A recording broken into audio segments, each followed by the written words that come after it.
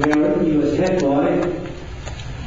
He won a full scholarship to Harvard, came in the BA with honors, magna cum laude, and then another scholarship to Stanford, where he gained a PhD in modern English and American literature. I think he did his PhD on contemporary law.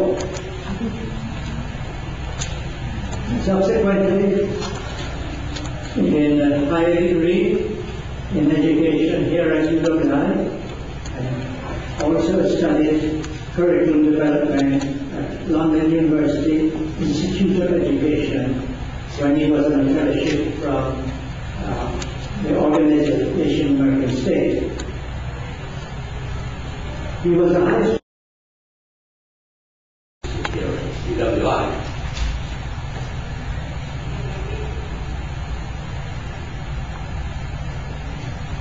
I'm going to take you through the roundhouses of Fujian province, which only last July were inscribed in the United Nations World Heritage Site.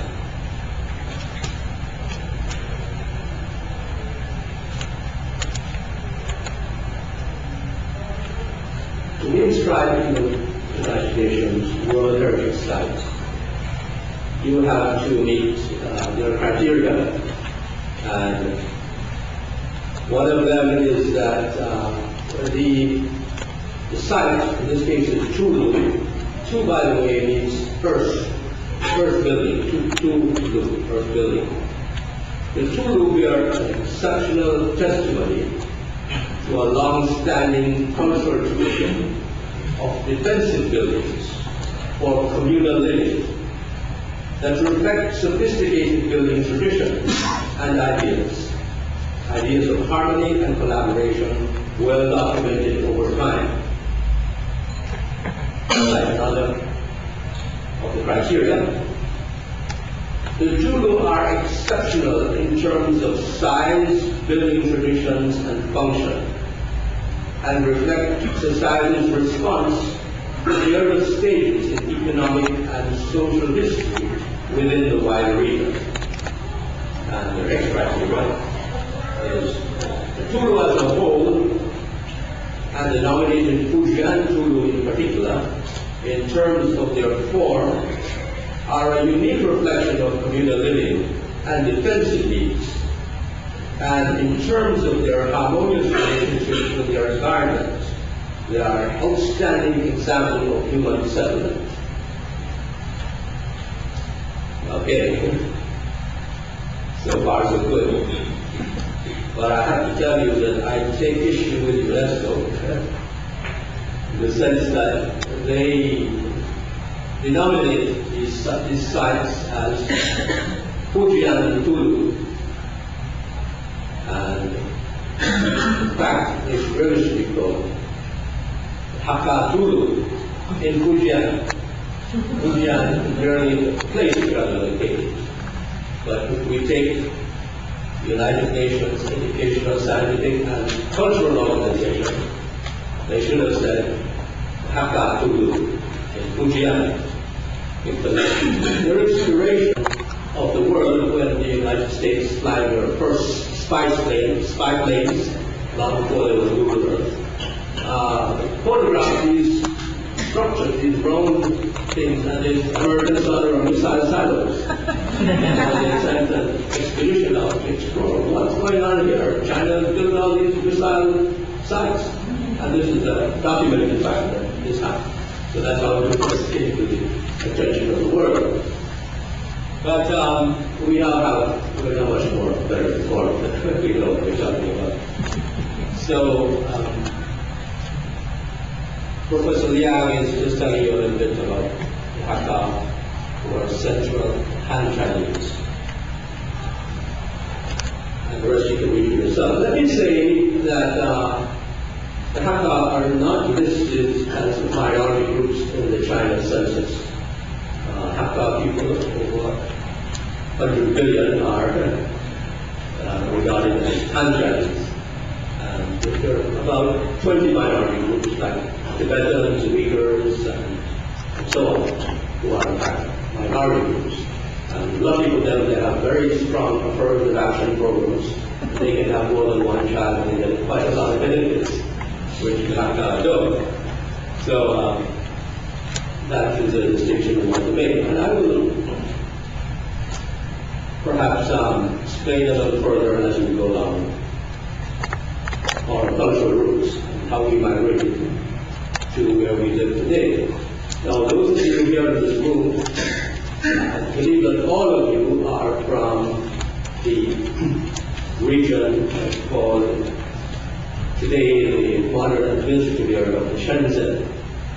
So we are children of the fifth migration, whereas the Tulu area those are the people of the fourth migration.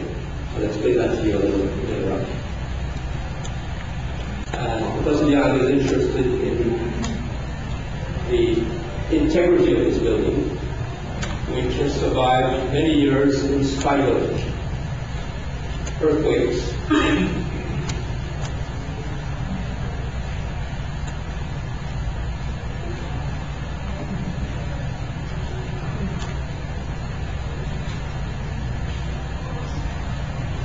This Tulu is one of many that have survived earthquakes. There have been 7 major quakes of magnitude 5 and higher on the Richter scale since the 11th century. Also numerous typhoons and floods. Yet these buildings have never been destroyed. They seem to have a peculiar kind of strength from the round earth, which is a mixture of clay, sometimes lime, reinforced by wooden ribs, often made of bamboo. And over the years, the Hakka have developed a certain kind of mixture, which he hopes to explore further by using dating the structures from the 10th to the 15th to the 20th century. Obviously, they have a less exposed surface and have improved aerodynamic flow of wind, making for better transmission of heat, being warm in the summer, being cool in the summer, and warm in the winter. And this is another reason. Housing, capacity,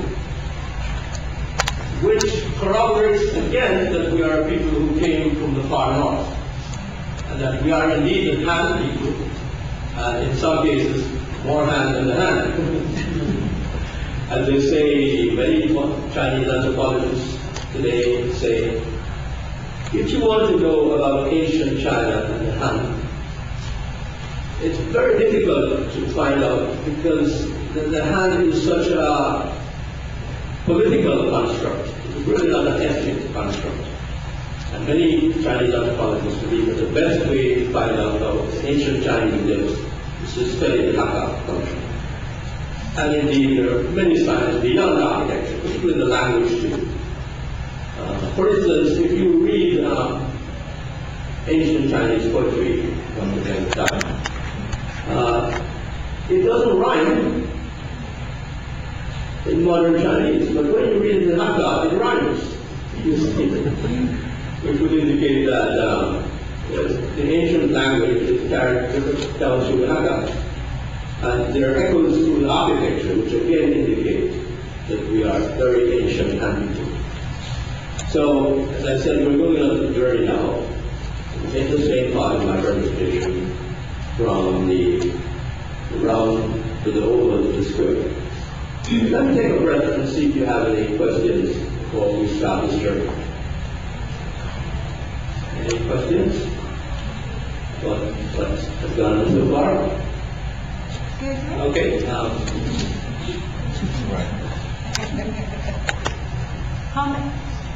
How many rooms will be on each floor?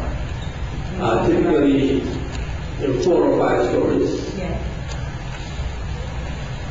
And each family has a section of the 4 floors. And on the ground floor they use as storage. Second floor, ground floor they do the cooking. Second floor they do as storage. Fourth floor is sleep. and fifth floor, I don't know what it is.